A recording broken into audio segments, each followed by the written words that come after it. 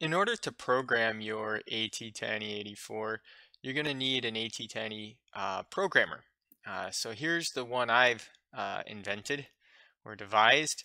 And to make it, first of all, you'll obviously need to buy the materials. So if you click on Bill of Materials, you see a list of all the things you need to get, where to get them, how much they're going to cost. And then you're going to need to assemble your programmer.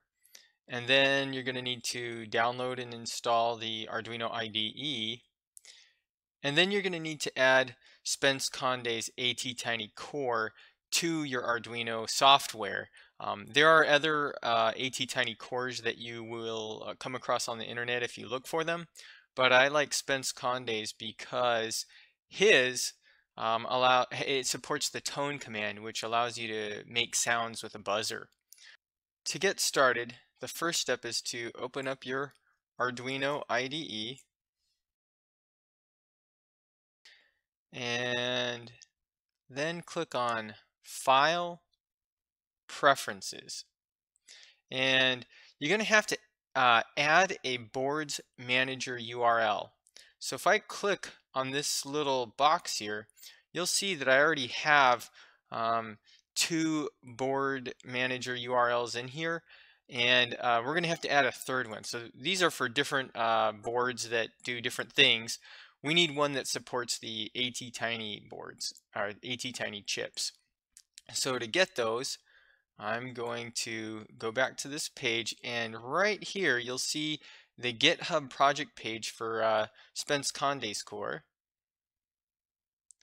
And if I scroll down, you'll see all the information you could ever want about how these the cores work, the commands that are supported, the bootloaders, pretty much everything you would need to know in order to use the ATtiny 84 chip with Spence Conde's core or his software to support it. So I'm not going to scroll through all of this. I'm just showing this to you here so you get an idea of all of the information you need. The thing that we need right now is towards the top here.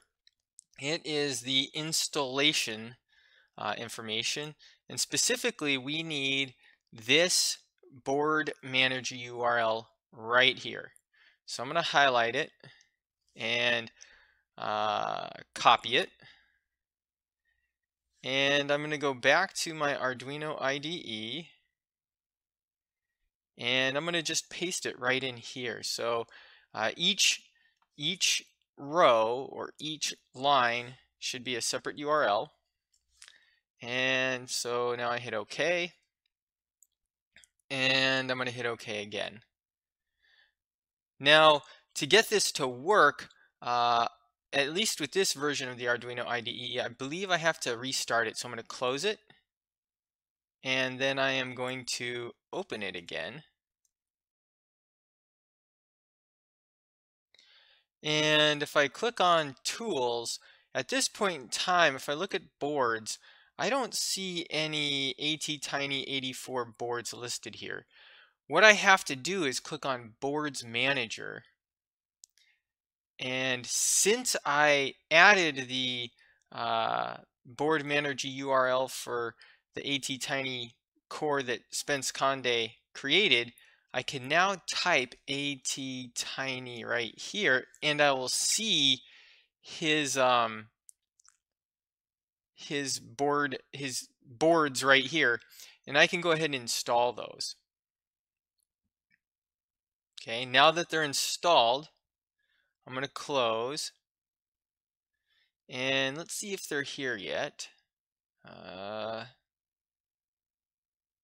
Yeah, you can see they're all listed right here. So now we have the software set up correctly so that we can actually program these boards.